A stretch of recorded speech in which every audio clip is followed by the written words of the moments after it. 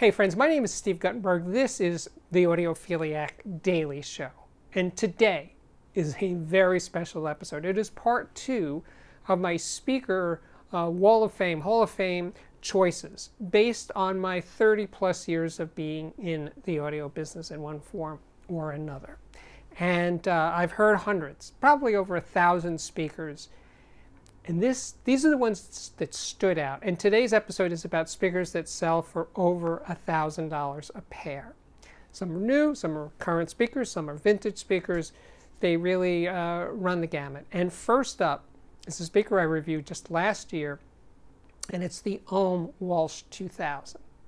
It's very special, and it stands out because it's an omnidirectional speaker, meaning it's spreading sound or filling your room with sound, and I think it's a 300-degree dispersion. So unlike box speakers that push sound forward or panel speakers that push sound forward and back, the Ohm Walsh 2000 is omnidirectional. And when you hear that, if you've never heard it, it changes you around because you say, wait, that doesn't sound like a speaker, that sounds like real life. It's that kind of thing. Just the way it fills a room.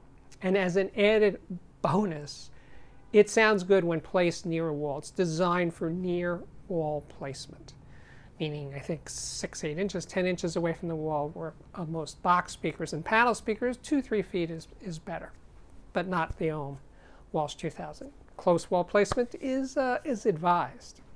So second on my list here is the EPOS ES14. Classically British speaker, but with a twist or two. For one, it doesn't have a crossover on the mid-woofer driver.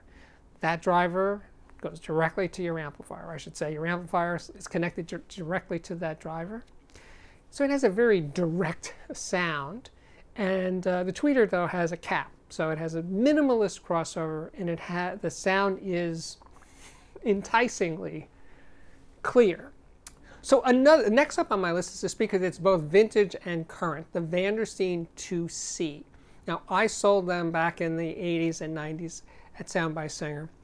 Large, not large, but good size, floor-standing speaker, an open baffle design, open baffle for the mid-range and tweeter, extremely open-sounding speaker, very full-sounding speaker, very, very, very popular speaker.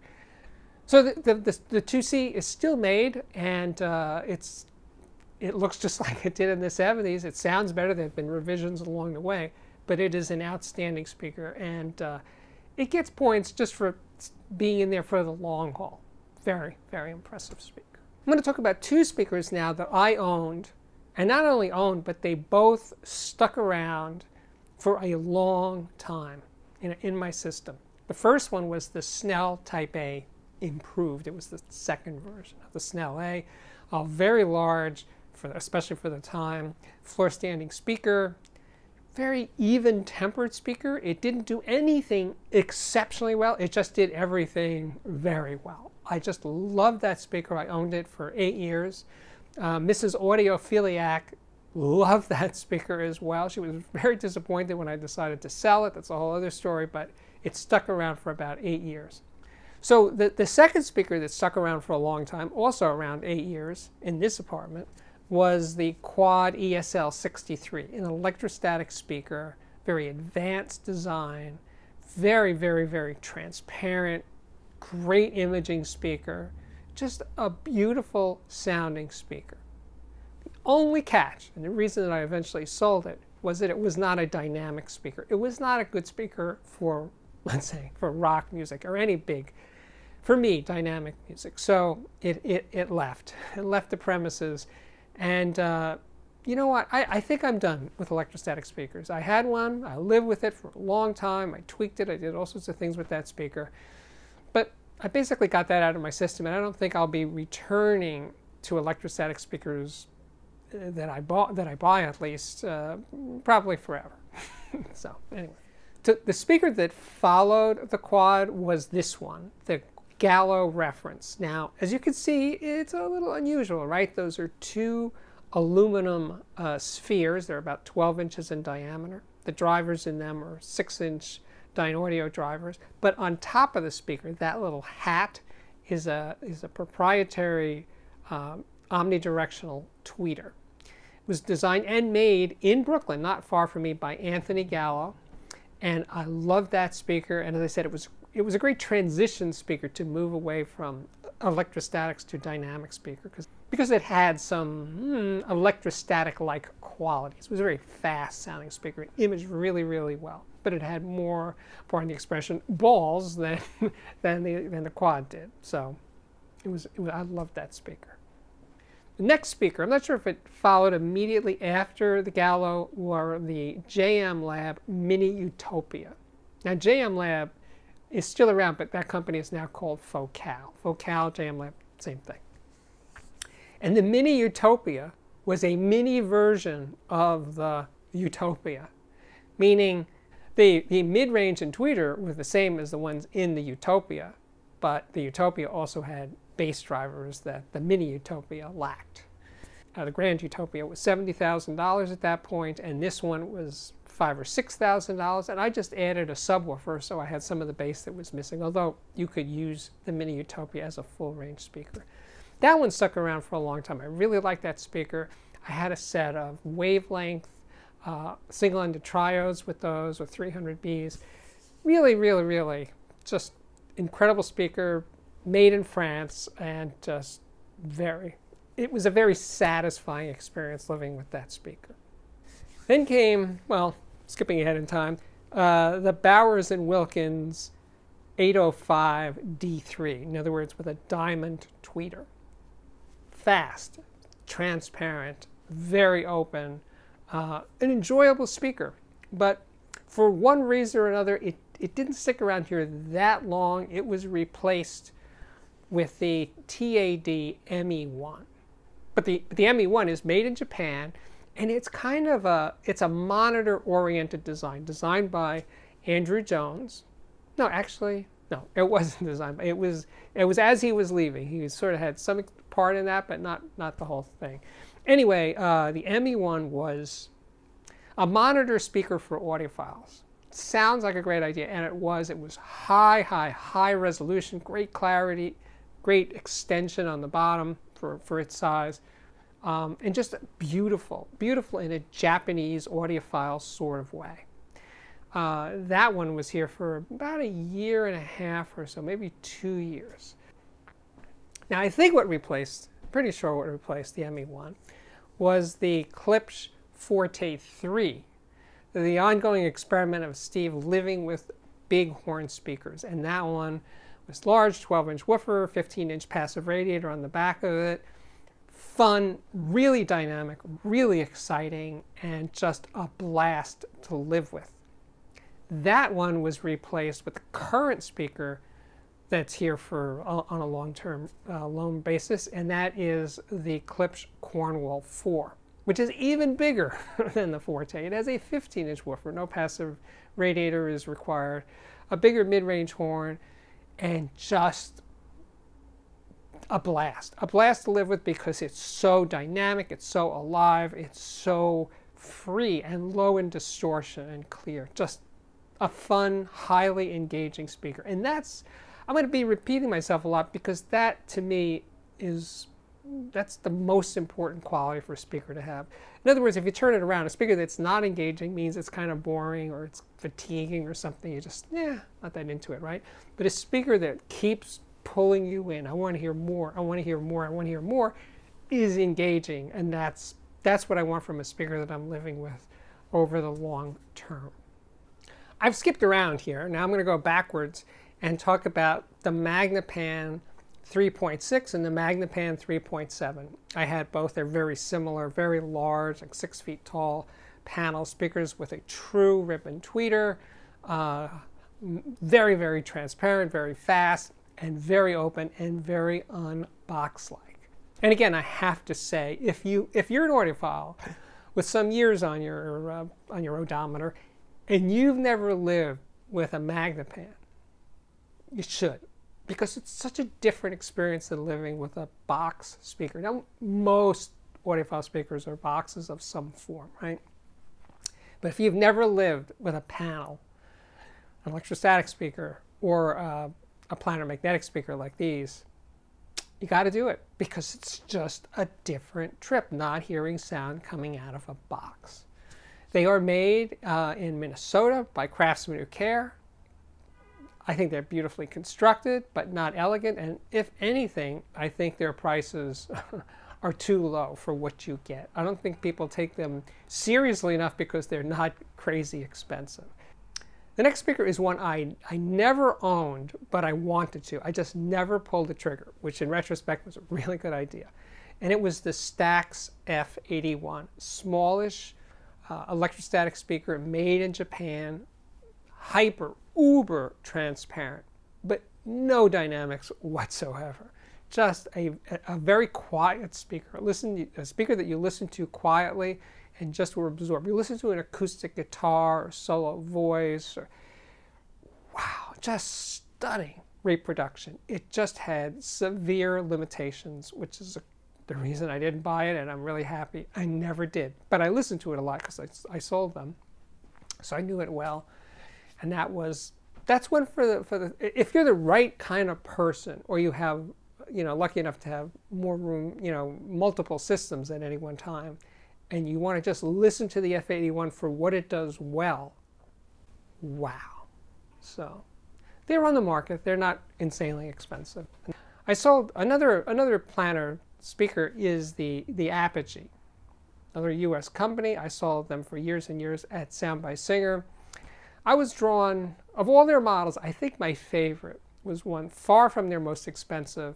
It was called the Duetta. It's basically a two-way, meaning a woofer mid-range panel and a separate tweeter.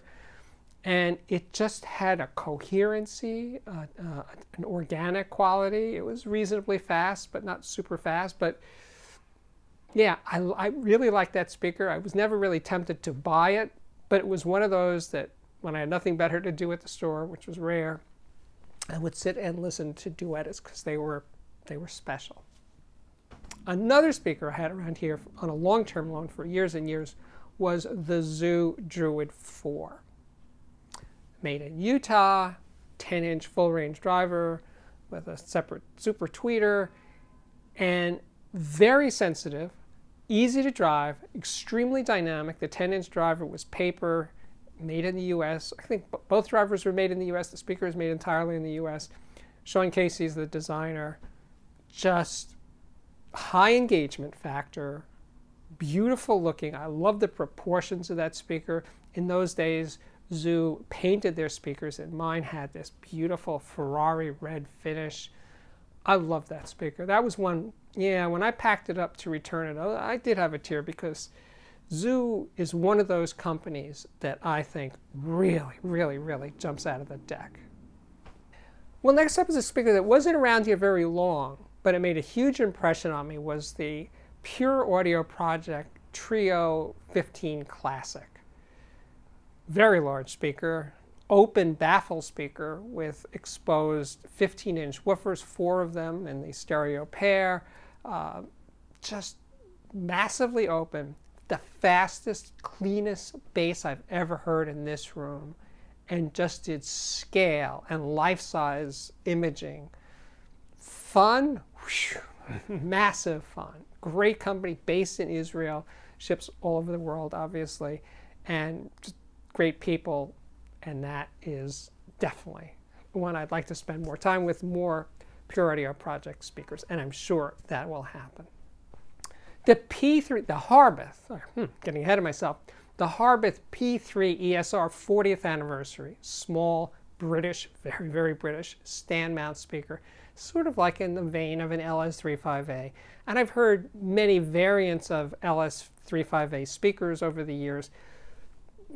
They just didn't work in the rooms that I've had, but for some reason, the Harbeth P3 ESR 40th anniversary and the standard P3 ESR, I love that speaker. Wow, it's an apartment-sized speaker. You live in a small space, you can't have room for big speakers, but you want really high performance, you want tone, you want humans to sound like humans, you want guitars to sound like guitars.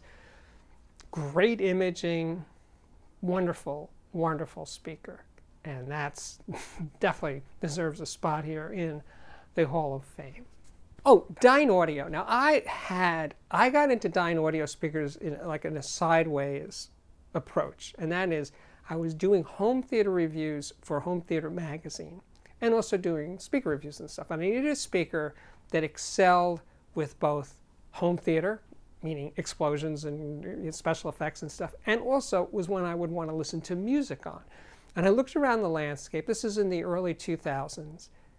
And it was clear that I needed to live with Dynaudio speakers. And I had Dynaudio Contours for a bunch of years that served that double duty of home theater and music. And then I stepped up to the Dynaudio Special 25, their 25th anniversary special edition speaker. And that was one of my references here for, I don't know, 5, 6, 7 years or something. Great speaker, great company, made in Denmark. They make their drivers themselves. You know, a lot of high-end speaker companies don't actually make the drivers that are in their speakers. You know, Wilson Audio, as much as I admire them, they don't actually make drivers. Dynaudio does. But Dynaudio makes all of the drivers in their speakers in-house, and they can tweak them to be used in specific models. So the tweeter might look the same in a bunch of different models, but each model gets a specially, let's say, calibrated, specially designed tweeter for that application.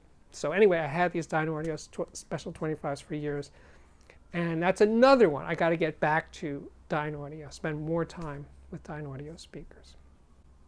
But speaking of Wilson, on this list of speakers that loom large in my life are the early Wilson Watt puppies, Watt 3, third generation Watt, and Puppy 2, the second generation Puppy. And there's a speaker that was very expensive. I could never afford them at the time. And this was before I was a reviewer. I would come to the store early, bring some records with me that I wanted to listen to, and just sit in the chair and luxuriate in the sound of the Watt 3 Puppy 2. And I kept thinking, you know, well, now they're not that expensive on the used market. They go for about $5,000, $6,000 a pair. But they're relatively big and they're extremely heavy, so I just can't have them here just for fun and games. But someday I'm going to live with early Watt Puppy speakers. I think so. So I'm going to finish up with a speaker I just reviewed not that long ago, and that is the new version of the KEF LS50, the LS50 Meta. Now, before the Meta came out, the LS50 was definitely going to be on this list in the Hall of Fame. But the Meta comes out, and though it looks pretty much identical to the original LS50, it sounds so much better. It's so much more transparent. It is so open, pure, great mid-range, just an amazing speaker for a very, very reasonable price by high-end standards, $1,500 a pair. And amazingly enough, it's the same price as the original LS50, which debuted, I think, in 2012. So hats off to KEF for making this incredible speaker even better. So that concludes my nominees for the Hall of Fame. And, well, I want to hear about yours. So please list them below. And please, talk about speakers that you've lived with or heard a lot, you know, let's say at your friend's house or something, not just something you read a review or watched a review about, something that you have direct experience with. Anyway, my name is Steve Guttenberg. This continues to be the Audiophiliac Daily Show. If you like it, please subscribe. We're coming up to 150,000 subscribers, probably by early November. But while you're here, you should check out the Patreon at patreon.com/audiophiliac. And there's playlists for speaker reviews, about 90 or so speaker reviews on this channel, and speaker reviews I did forever at CNET, and before that, Home Theater Magazine and Sound and Vision, all sorts of stuff that's out there by moi.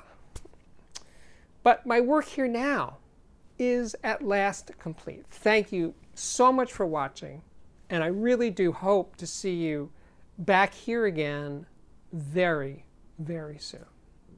Bye-bye.